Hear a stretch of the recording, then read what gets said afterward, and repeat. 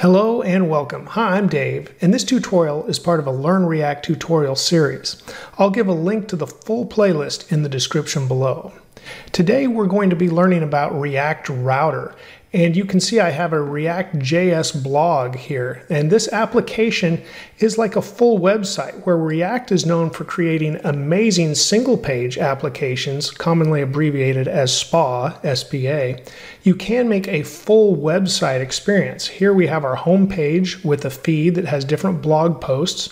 We have a page for new posts. We have an about page. And if we go back to the feed, we can click on any blog post and get a page with the full post and the ability to delete the post. And we're accomplishing all of this with React Router.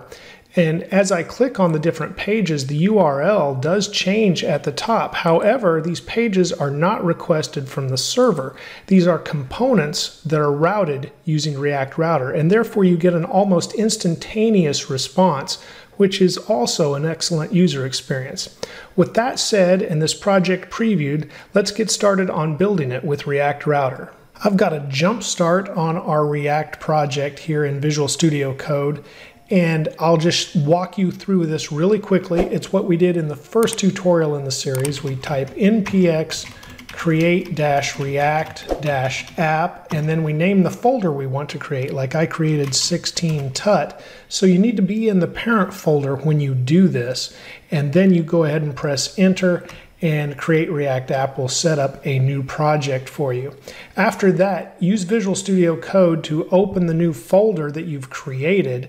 And once you're in this folder, you need to add one more dependency, and that is the React Router. And here we'll type npm I and then react-router-dom and then -S, and we'll save that as a production dependency. And once you've installed that, you can press enter, of course, to do that. Once you have that installed, you can go to your package JSON file and you will see React Router DOM included in the dependencies in your package JSON. Now from there, I've also shown in the previous tutorials how to clear out a new React application, but what you want to do is open your source folder and just delete all the files except for app.js, index.css, and index.js. Then you need to go into your index.js folder and you want to remove the comments you see starting on line 13, and there will also be an import for report web vitals up at the top, and you can remove that. And then in the app.js, you want to remove both imports at the top and remove everything that's inside of the div with the class name app. And make sure you've installed that React Router DOM dependency as well that we see in package JSON, and we'll begin working on the project. Let's start by going to the index.js.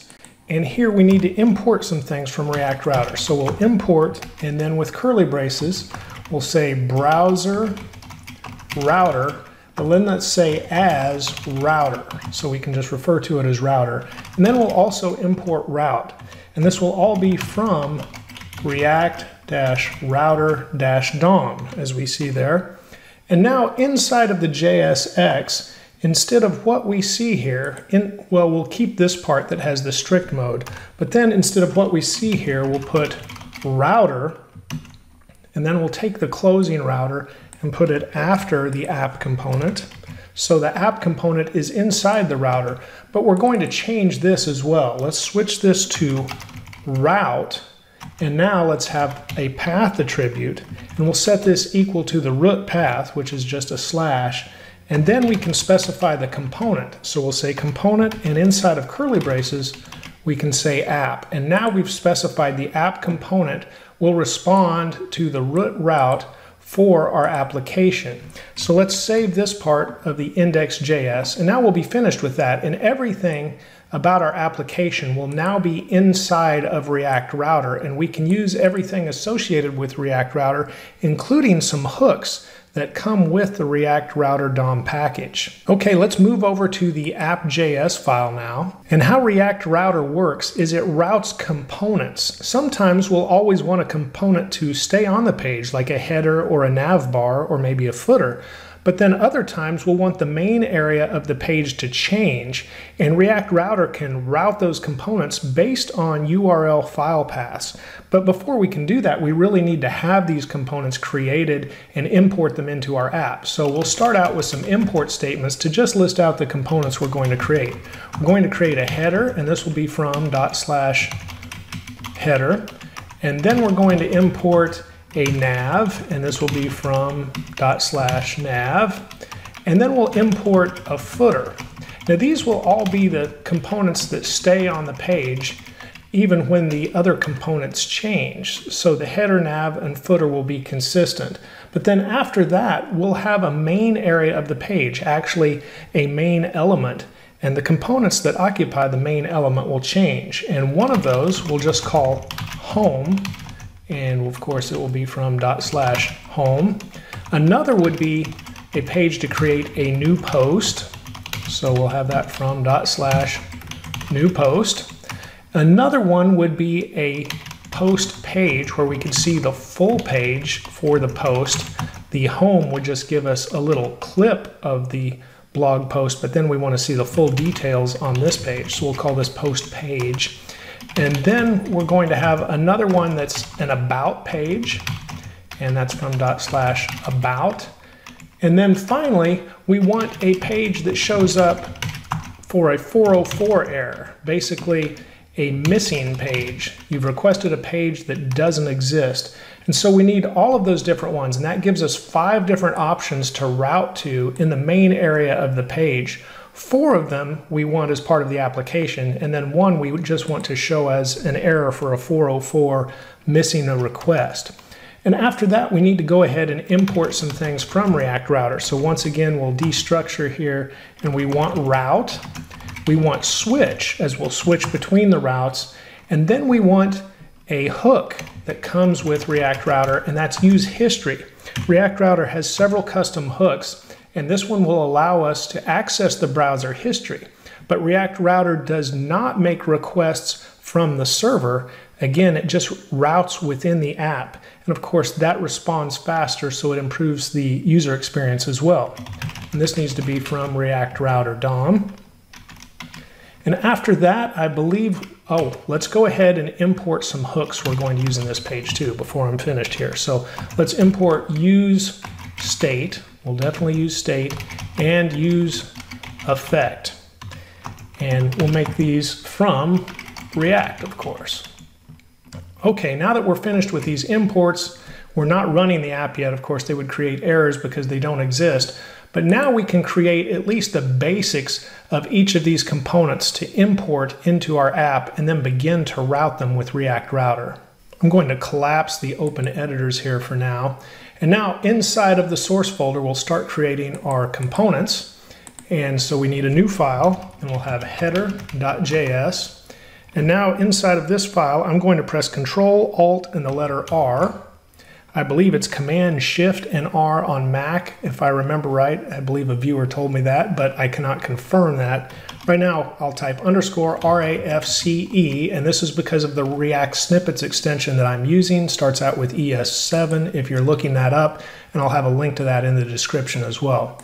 But here is our functional header component, and this is a basic component here. I'm going to go ahead and switch this out for a header element for now. And I'm also going to put in an H1, and we'll just say header so we can see what this is, and save this much. And now I'm going to go ahead and, whoops, that didn't complete as header. There we go, header. Now I'll save that. I'm just going to press Control A to select all and copy. And we can go ahead and do that instead of a snippet here in just a second and replace some things. So the next one will be a nav. So let's create a nav.js. Inside the nav, I'm just going to paste everything we had, but then I'll select header, and I can go ahead and do Control D to select all of these, change that to nav with a capital N, and where do I need nav to not be a capital N? That is in the elements. There we go. So that's an actual nav HTML element that we see there, so you don't want capitals on that. Otherwise, we'll leave this now and save nav. And now the next one we want to create is new post.js.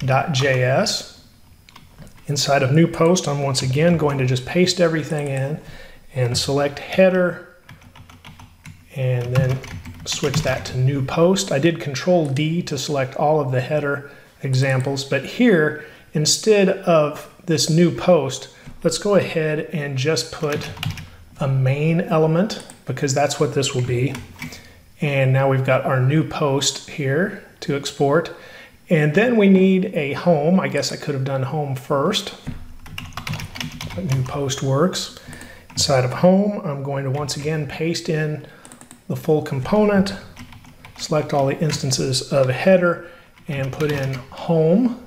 And then once again, I'm going to change the home element here to a main element and save.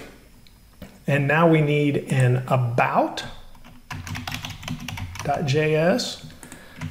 Paste this in again, select all of the header, change this to about, and then where about is showing up as a component element, we'll just change this to main. And sometimes it's not changing that tag as fast as I'd like it to, but there we've got another main element for about. We need a post page JS. Can paste this again, select all of the header, change it to post page, then select the post page in the element and change that to main. It didn't change the ending one for me, so I'll do that now. And I believe we had a missing component. Once again, pasting in, selecting all of header, changing it to missing, and then changing the element to main. Okay, saving those. I think we're still missing a footer component. So I'll paste in the header. And for the last time, selecting all of these and changing the footer to a lowercase footer, because that is an HTML element as well that we want to use, a semantic element. So we save those and we should have all of our different components. Let's go back to the app.js and just check the list. See if we left anything out. No, I think we've got everything, and now we're importing them into the page, so we're ready to use them inside of the JSX of our app. Before we put any routes in, let's go ahead and just put all the components inside of our JSX. So we have a header, we have nav, and now we have all the different main element possibilities. So here we go with the home component, and then we'll have the new post component, and then we'll have the post page component and the about component. And then let's even put in the missing component.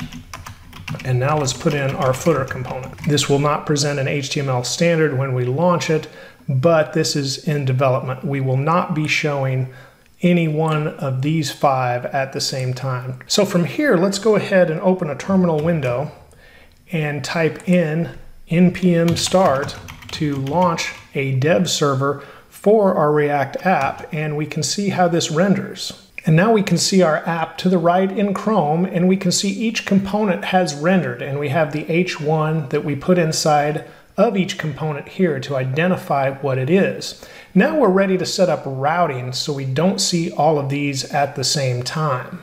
I'm going to go ahead and resize Visual Studio Code so we can see it and we can see our Chrome version, our dev version of the application at the same time. And I'll go ahead and close the terminal window.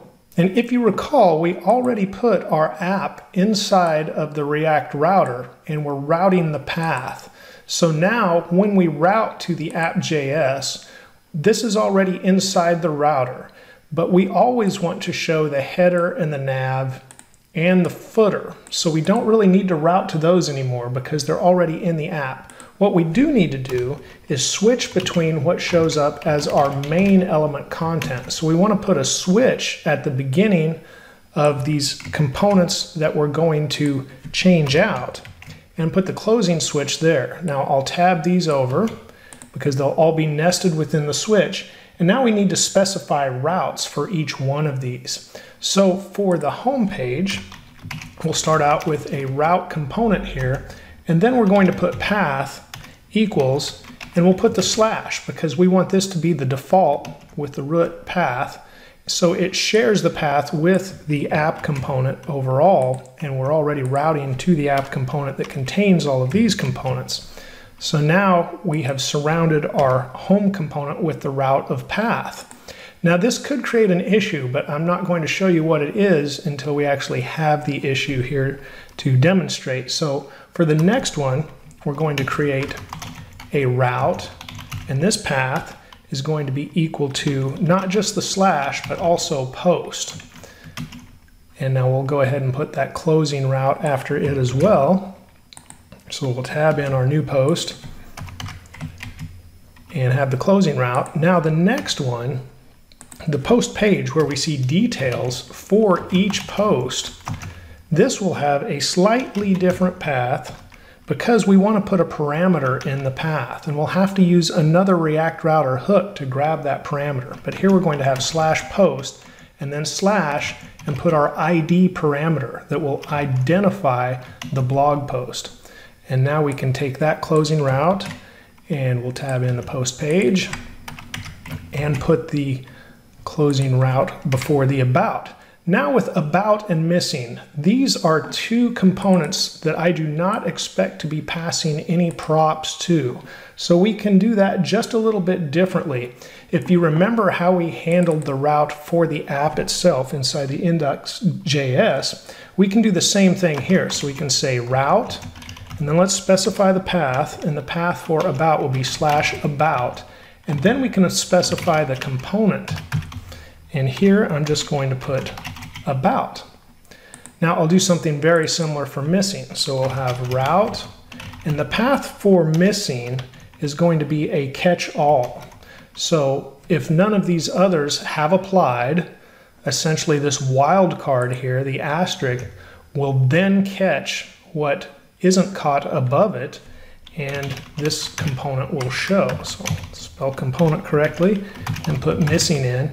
And so for our last two routes, we can just put those all in one line. We have about and missing. Now I'll go ahead and save this, and let's look at the changes in Chrome. We see header, nav, home, and footer.